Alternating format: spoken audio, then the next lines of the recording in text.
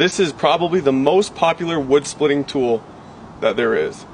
And I'm going to give it a try today so that you don't have to. Let's review it and let's see how good it really is.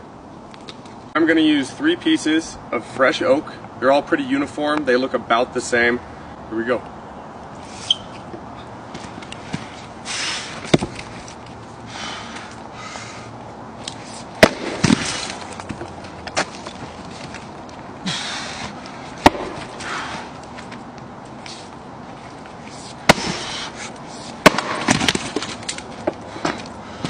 That one had a fucking knot in it.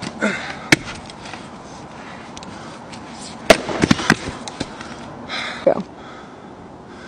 So it's 8 pounds. Obviously it's super powerful.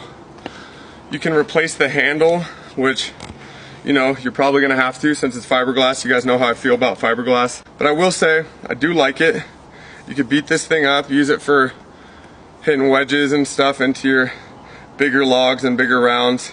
My only real gripe with this thing, really the only issue I have with it, is just this fiberglass handle. It just sends so much reverb and shock back into my hands and forearms when I use a fiberglass handle. So, still doesn't beat the real thing, but goddamn, this thing is pretty powerful.